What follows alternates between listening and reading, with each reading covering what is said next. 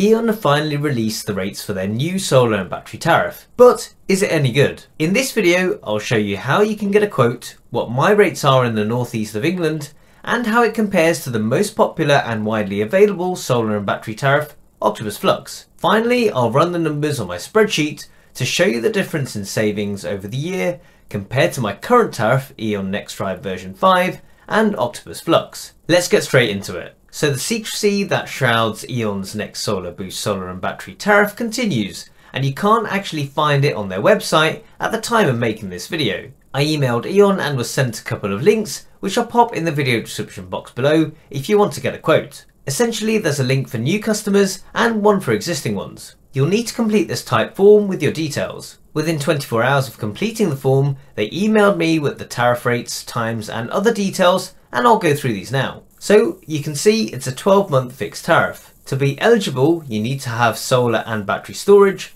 a smart meter, and pay by direct debit. And now for the rates. The standing charge is the same as my current NextDrive V5 tariff at 72.1p per day. As we knew already from my last video, there are two off-peak slots. Between 1 AM and 5 AM, you'll pay 16.9p per kilowatt hour. Between 1 PM and 3 PM, you'll pay 18.91p per kilowatt hour. And all other times are charged at 25.13p per kilowatt hour. And as before with the NextDrive tariff, there are no exit fees. It doesn't even mention export rates in the email I got, so one would assume that we carry on with the next exclusive V2 tariff for export at 16.5p per kilowatt hour. And that's throughout the day. Ta-da! What do you think?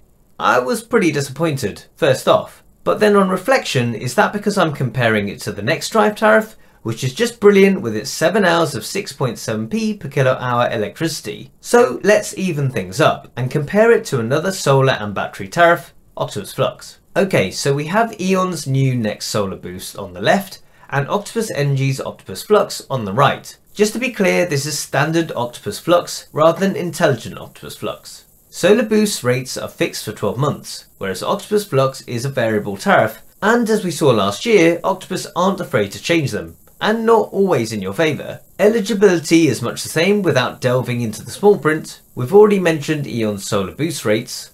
Octopus Flux daily standing charge is 70.05p per day, slightly cheaper than with E.ON. Between 2 AM and 5 AM, electricity will cost us 14.11p per kilowatt hour. Between 4 and 7 PM, that's the really expensive busy time slot that you definitely want to avoid, it's 32.9p per kilowatt hour. And at all other times it's 23.51p per kilowatt hour. As you'll know, Octopus Flux is an import and export tariff. Export between 4 PM and 7 PM is a fab 24.81p per kilowatt hour, and at all other times it's 12.58p per kilowatt hour. I know there is an export rate between 2 AM and 5 AM, but it's always confused me. Who would want to export at that time for a measly 4.21p per kilowatt hour? So I'll ignore that one. Okay, now we've got the rates, let's make some comparisons. Whilst both of E.ON's off-peak rates are higher than Octopus, it does give us the benefit of 6 hours of off-peak pricing compared to the 3 hours that Octopus offer. For us, we can usually charge our home battery in those 3 hours, and the second off-peak period isn't particularly useful. But for some of you whose battery runs out during the day and struggle to avoid that 4 to 7 PM peak period on Flux, especially during the winter, this could be a very welcome addition. The import rate at all other times is slightly cheaper with Octopus than it is with E.ON. Export rates are an interesting one. E.ON gives us a fixed rate of 16.5p per kilowatt hour. On paper it looks more attractive to aim for that peak export rate of 24.81p per kilowatt hour on Flux. But in reality, when we were on Octopus Flux over the last couple of years before moving to E.ON, we seldom exported at those times,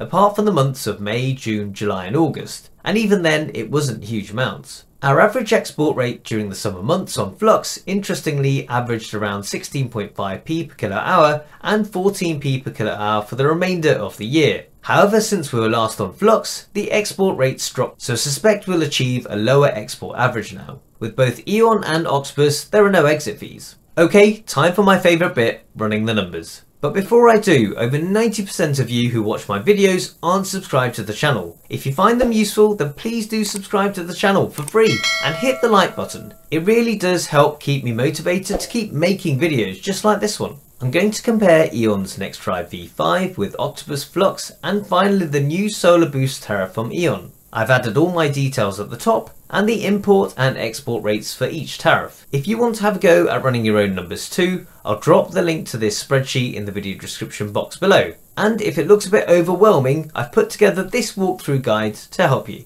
Okay, once we've done that, we can click on the Get Results button. As predicted, the NextDrive V5 tariff takes all the plaudits, boasting the highest total year savings, lowest payback time and highest return on investment. The standing charges, however, are just under £10 more than Flux. Behind it in second place is the Solar Boost tariff, and in third place is Flux, with the lowest total year savings. There would be around a £65 saving for us with Solar Boost compared to Flux, when you take into account the standing charge. What I would say is that you may want to consider all the extra perks that Octopus offer that E.On don't, such as their saving sessions, power hours, and free coffees, etc. Okay, I think I was wrongly unfair on E.On when I opened my email and looked at the rates. The rates are what?